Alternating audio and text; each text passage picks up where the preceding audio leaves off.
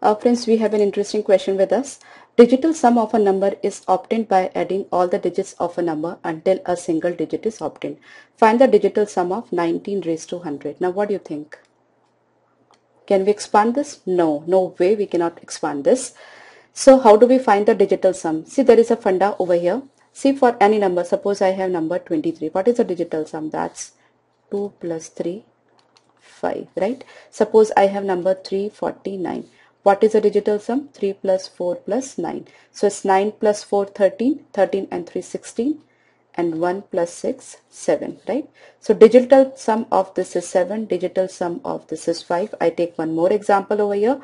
It's maybe 1, 2, 3, 7, right? So this 7 and 3, 10, 11, 12 and 13. So digital sum is 4, right? Now here 5, 7 and 4. Now just listen to me carefully. What is the alternative method of getting the digital sum? That is, if you divide this particular number by 9, so whatever the remainder you will be getting, that will be nothing but the digital sum. I just write it over here, right? Digital sum is what? Divide that number by 9 and get the remainder, right? So 23, if you divide by 9, so 9 2s are 18, 5 is the remainder, that is the digital sum. 349, if you divide it by 9,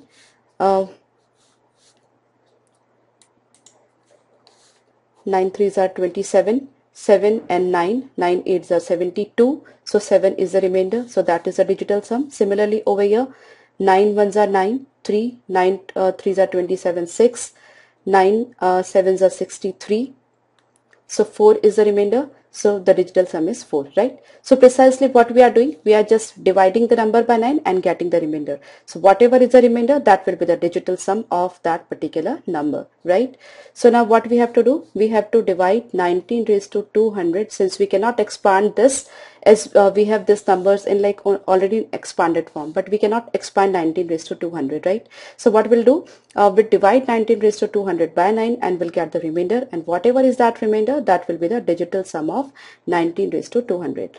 Now how would we divide? Obviously not logical to expand it and divide by 9.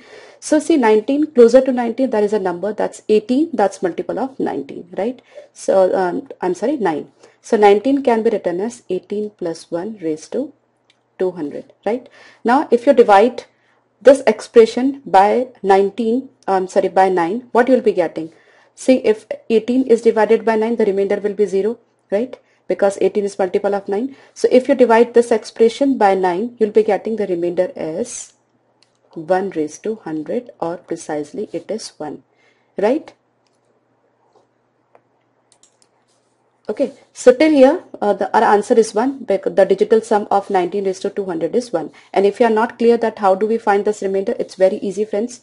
You just you are having number 10 into 10 into 10, whatever, right? Okay, so if you have to find out the remainder. If suppose 10 cube is divided, I just take it away, 10 cube is divided by 100, by 9, so what will be the remainder? So you divide and find out the remainder in each case. Here the remainder is 1, here the remainder is 1, here the remainder is 1, right?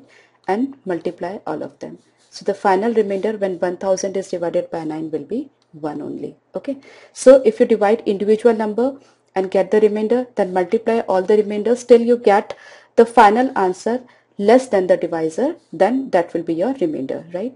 So similarly, 19 raised to 200 is 19 into 19 into 19, 200 times.